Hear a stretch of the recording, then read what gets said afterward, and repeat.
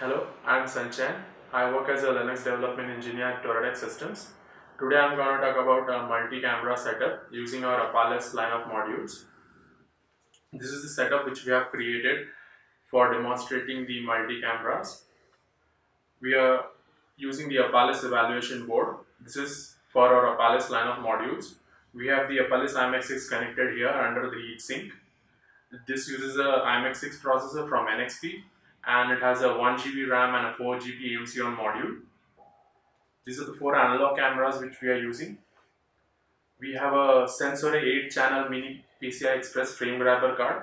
This is connected over PCI Express to the Apalis iMX6.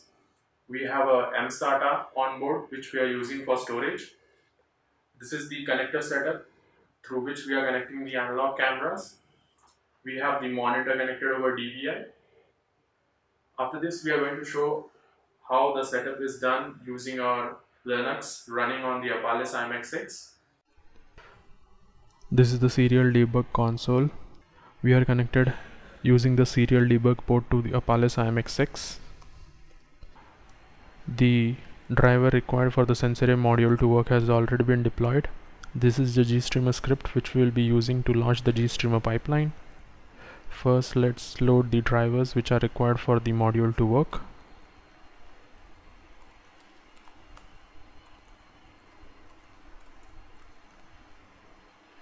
As you can see, it has detected the device and created various video nodes.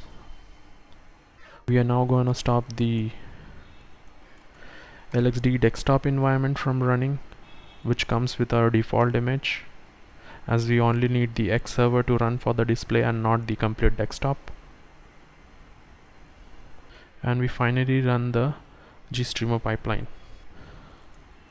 The GStreamer pipeline is basically gonna show the live preview as well as do the encoding and store it to the mSATA storage device.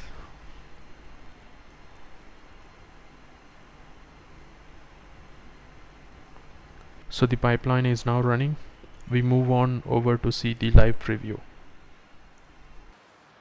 Continuing from our previous discussion, this is the live preview which is coming because of the GStreamer script which we ran earlier.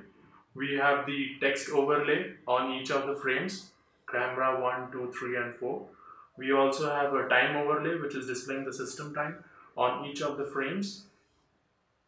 And this is all running due to the GStreamer pipeline which is in the back end. Now, such as a multi-camera setup can be used in various security and surveillance applications, like for example in a bus or anywhere where multiple cameras are required. That's about it for this video. Thank you for watching.